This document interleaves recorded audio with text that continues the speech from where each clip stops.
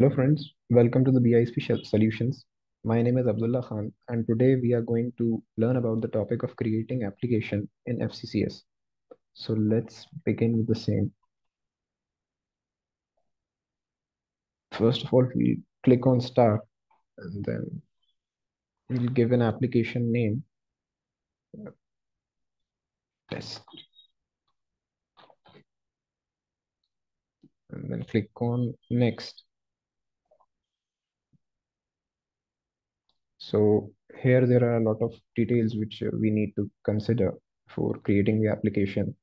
The first of which is the number of months. There are two options now in this number of months tab.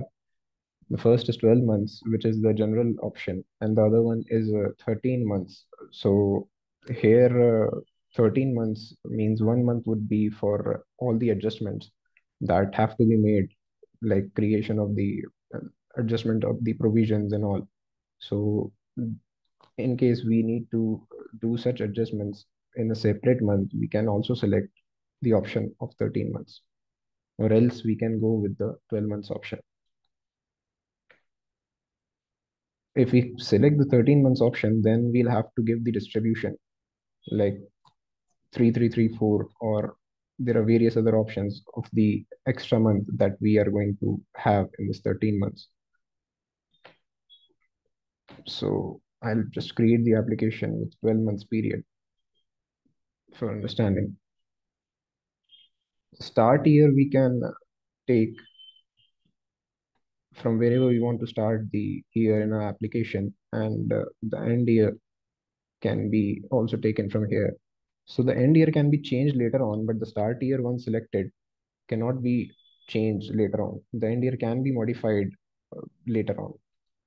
And the second option here is the first month of the fiscal year. So in different countries, different fiscal year is followed. So in case like in India, we follow April to March year for the fiscal year. So the first month would be April. In Australia, we follow a June to July year. So we'll first select the June month as the first month of the fiscal year, or else we can select any other month as well. Another option here is the create HYTD members. This is the half year to date members.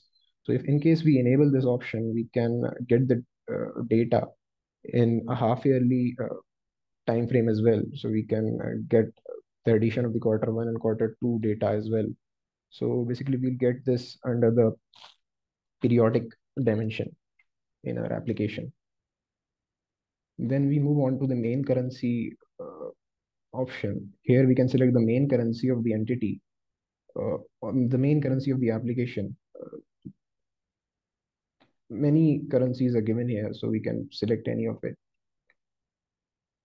The next option is the multi-currency option. So multi-currency option is generally selected in case we uh, require consolidation of various entities in different countries. So that would need a multi-currency to be checked as yes, in case we are consolidating different entities in different countries. So a parent is sitting in India, but a subsidiary of its subsidiary is there in, say, US. So we'll be needing the multi-currency option.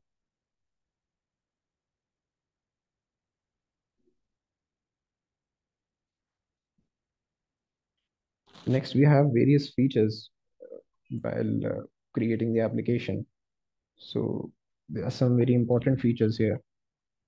First of all is the make period and movement dense. So this option will help to make the period and movement dimension inside the application as a dense dimension if we check it. Then there is the balance sheet hierarchy. So the balance sheet hierarchy is divided into three types. First of which being the traditional balance sheet approach, which is the normal approach which is followed in accountancy, which is assets equals to liabilities plus equity. So this balance sheet would be prepared in that manner. The second one, which some of the entities may opt for, is the net assets approach, which would be assets minus liabilities approach. And third one is the basic approach, which is generally used by small sized entities. So it in this the only difference is there. under the movement in the account dimension, the items are reduced. Like it is for small sized entities and it is customizable. So in case we check the basic entities, you can see the cash flow. The indirect cash flow option is also unchecked. However, in the net assets approach and in the traditional approach, it is always checked.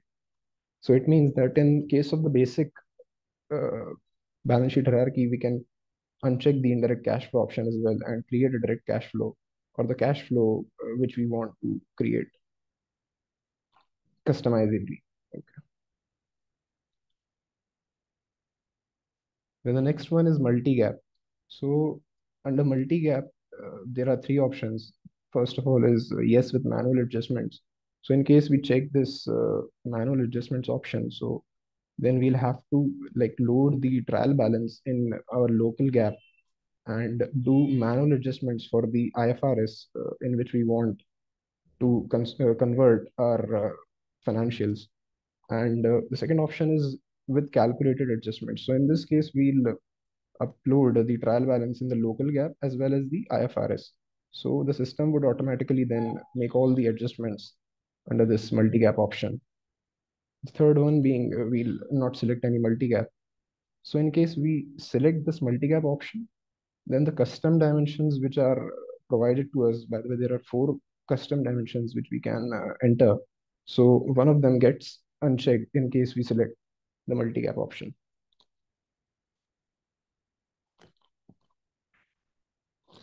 The next is the CTE account. We'll come to it later. So first we'll see this consolidation journal adjustments. So the journal adjustments which we can put in the application. So at the consolidation level and during the consolidation process. So there are three options again. First of all is with workflow and then it's without workflow. So in with workflow, we will have an option of a preparer, approver as well, and then we will be able to submit. However, without workflow option, we'll be able to prepare and submit it without being approved by any authority. And then we can also disable this option. But generally, it is a practice which is followed. So we'll just check it. Then there is intercompany data. So there are three options again. We can track it if you want. In case we enable this tracking option, and sorry, in case we enable the intercompany option, then this aggregation option is also enabled. So, and under intercompany entities aggregation, there are three types of options: addition, subtraction, and ignore. So this, in case we check the addition option, then at the intercompany top, the aggregation would be in addition, and in case of subtraction, it would be in that way, and in ignore, we can at the intercompany top, it will ignore the aggregation.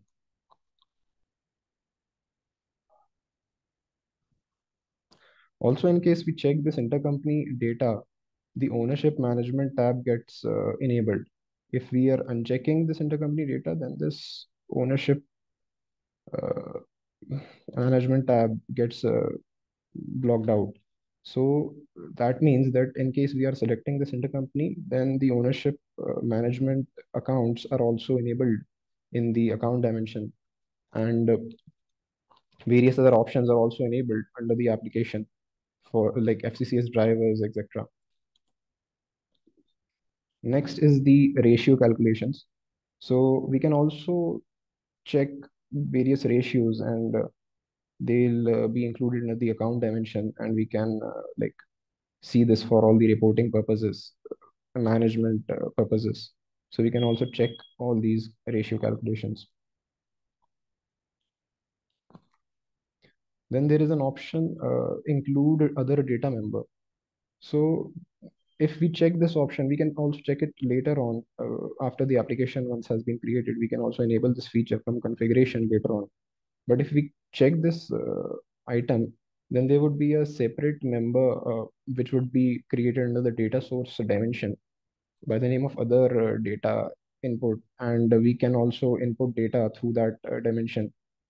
And it would also help in like tracking of the data inputted from various sources. such as like if we are inputting the data manually or through CSV files, so we can track data which are getting inputted from different sources. So in case we want that, we can also enable this option.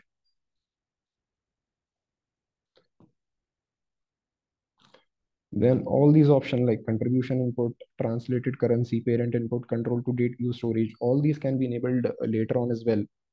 After once the application has been created, they can be created or checked from the configuration and can be worked upon later on. So yeah, so we left CT and local gap. Yeah. So the CTA option, there are options to put the CT account in the balance sheet or under the OCI, that is the comprehensive income. So in case we select the CT under the comprehensive income, the CI CTA gets checked. And in case we put it under the balance sheet, then the CTA balance sheet account gets checked under the local gap. And this local gap option is opened only if we select the multi-currency option here. In case we didn't select the multi-currency option in the details, then it wouldn't have been open, or it would have been blocked out. So yeah, see, we have checked the multi-gap option. Therefore, the custom dimension, one of the custom dimension is blocked out, and only three dimensions we can like put. We can enter any dimension. Like if we want, we can put the product dimension here, and that would get created. Or any other two options we can also use for creation of further custom dimensions. Below, there's also this supplemental data collection, which would be data other than the financial data, which is required for the management purposes and other reporting purposes. We can enable this option later on once we have created the application. Also, enterprise journals option is there, so we can also enable this option later when the application has been created, and these will be discussed in the later videos and later part. So once I have checked or unchecked all the features which as per my requirements, then I can just review the application, the year period that I have selected, first month of the fiscal year, and all the details that we have checked.